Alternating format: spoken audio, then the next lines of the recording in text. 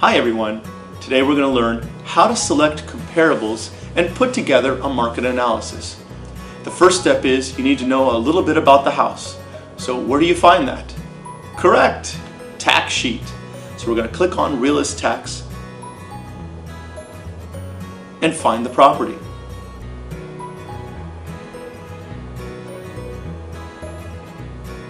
Remember, in the video about Realist Tax, there's so many different ways to find the property, using either Quick Search or My Search. I'm going to use my own property that I'm currently maybe about to sell. Hopefully by the time you watch this video, my listing and property are long gone. So we looked it up.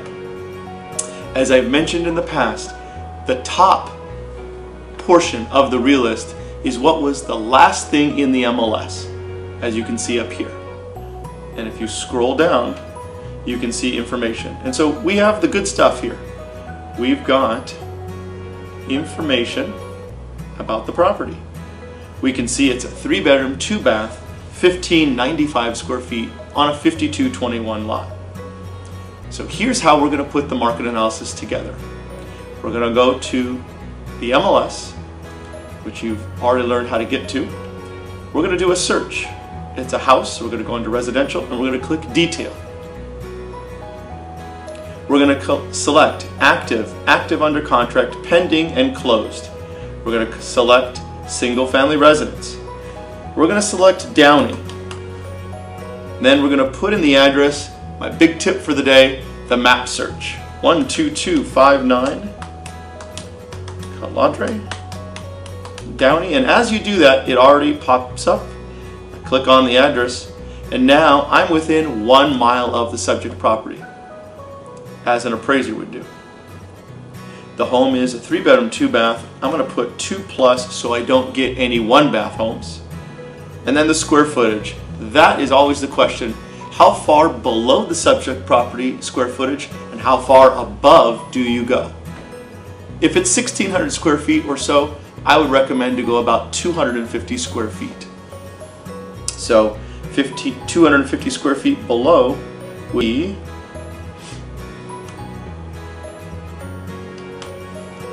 1345 to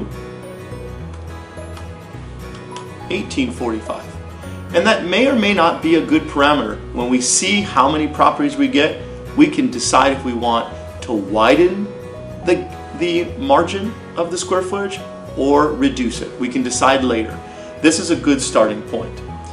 I want to say something about the size. If you're doing a small little 2-bedroom, 1-bath that happens to be 750 square feet, I would suggest to go no more than 200 square feet.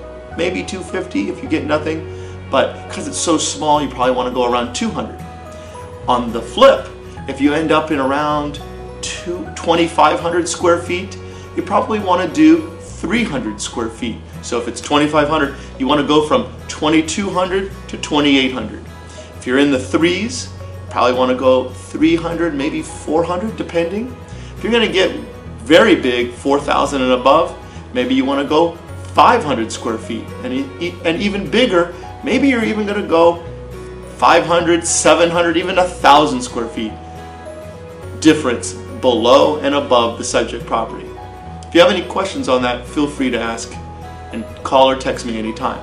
So now we have this subject property. It's 1,595 square feet. We've gone from 1345 to 1845. I did 2 bathrooms or more. Now you're probably saying, well, why didn't you put in bedroom count?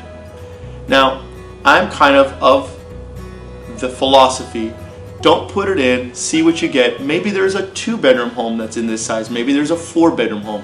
It doesn't mean I have to use it. See what comes up on my screen when I finally hit search and go from there. One other thing to do would be put, again, no bedroom count. It's the best way to do it. But if you do get a lot, you can always go back and then put in just 3. Or just put in just 4, or whatever the case may be. So here we go. With what we've got on the screen, I can already cheat and see that I have 29. I hit results, and I can look at it. So as you can see, I've got 25 on the screen, but I got 29. So I'm going to go here, tip for the day, change it to 50 or 100 so you get all of them on the screen at the same time. So you can see, amazing. I only have one active listing on the market.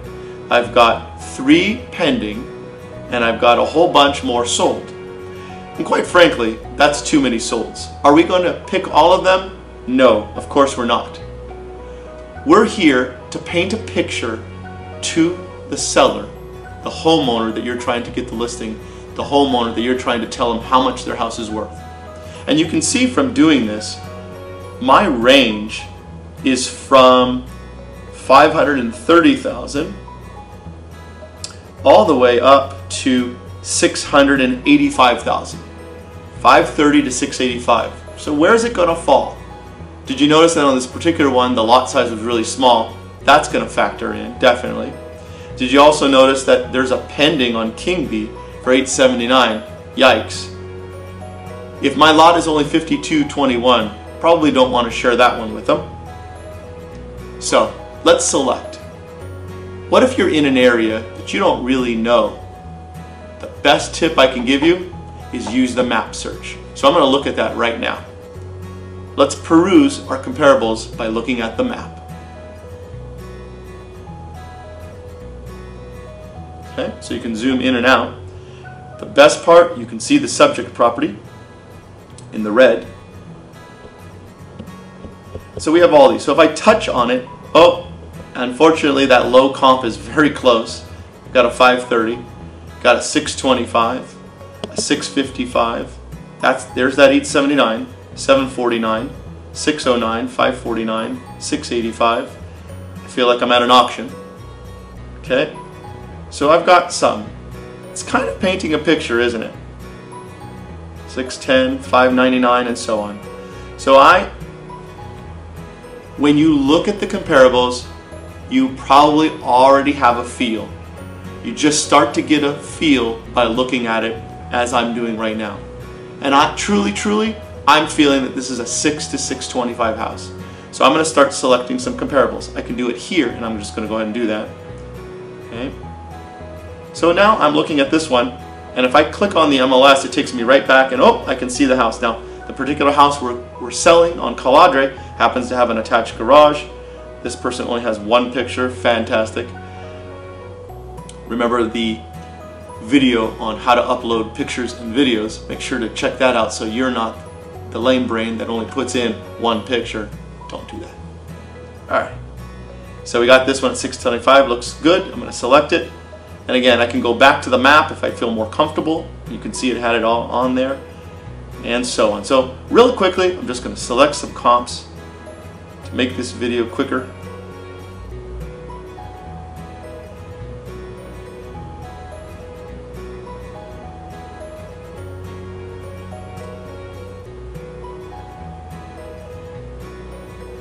Alright, so you selected your comparables. Go back to results, go to Agent One-Liner. Now you have in blue the homes you selected.